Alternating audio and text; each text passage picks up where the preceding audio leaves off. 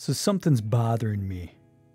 It's almost list time again. It's almost time for album of the year type of thing. Like soon, very soon, within like a couple weeks, right?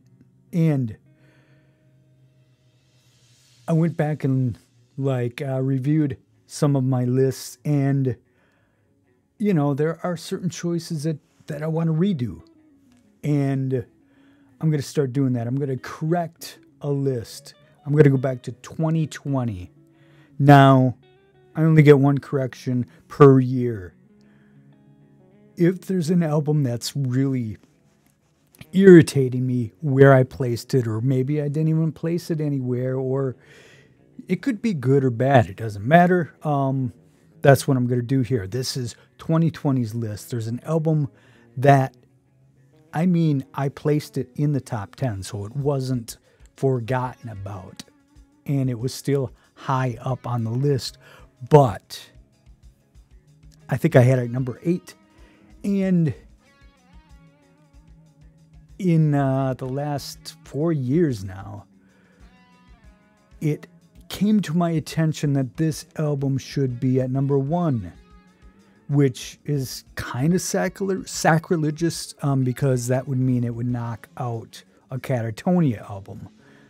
That year I had Catatonia City Burials at number 1. Love that album. I still love that album, but I think that's going to number 2 because the correction on this list is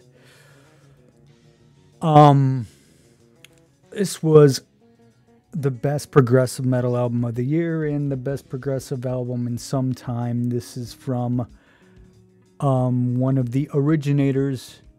It was Fate's Warning. Yeah. I think I got into the frame of mind that I need to look for something new, and it's got to be something really on the cutting edge of something for me to put it at number 1. When I look at it that way, Catatonia City Burials didn't, it wasn't breaking new ground for them at all. It was just Catatonia being Catatonia. It was a little different, yes, but it still wasn't like, whoa, this is so crazy or anything. And that's the same way with Long Day, Good Night, man. This album is really overlooked, and it's overlooked by fans of Fate's Warning as well. Like, I go back and I look at some people's placement of it. I've seen some place it at number 13 of 13 albums. That's insane. Okay, I know it's all subjective and everybody's list can be whatever you want, and that's true, except for if it goes against what I think, then it's unacceptable. And it's unacceptable unacceptable to put that album low in your list. This is everything Fate's Warning has been and is just wrapped up in a tight ball. The progressive elements here are just strong and in your face. The songs are heavy. There's some very heavy, thrashy moments throughout here. There's beautiful, sublime moments. There's everything you would want. And The Longest Shadow of the Day is just, it encapsulates what that band is all about. It's 11 and a half minutes of pure just bliss for the ears. Now, it's mainly instrumental, and it just shows the interplay between the band members. Everybody shines. It is a beautiful song. The album in its entirety is incredible. This is a great album. This is the best album of 2020. This is my correction for that list. Fate's Warning, Long Day, Good Night, number 1. Catatonia, number 2. That's it. That's all I'm doing here. But really, if you haven't given that album a chance, I suggest going back to it. It is amazing. A great album, 72 minutes, I think, so it's a long album, but it's just beautiful. Beauty personified in music. It's that damn good.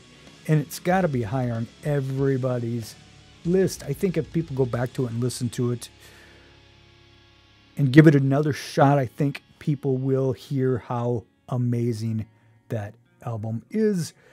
The band itself, of course, is amazing. If you're a fan of progressive metal, you know Fates Warning and you know how damn good they are and how important they are in their genre. This album, though, and I hope that hell it's not their last. It looks to be their last up to, 2023. There was interviews with the vocalist saying that they had no intention of writing new music for Fates Warning, and that is unfortunate. But just this year we had, a bit of a Fates Warning reunion with the main two guys in there coming together for North Sea Echoes, and that'll be on my list as well. Very different, very much more low-key, but fantastic as well. But here it is. Yeah, just I'll stop babbling. But Fates Warning, Long Day, Good Night is my correction for 2020, and I will do another one for 2021. I don't know what that's going to be yet because I haven't checked my list. Maybe there's nothing. Maybe I was perfect that year, but I doubt it. I bet there'll be something that I missed or want to move, and I will be back with that. And thank you for listening. Goodbye.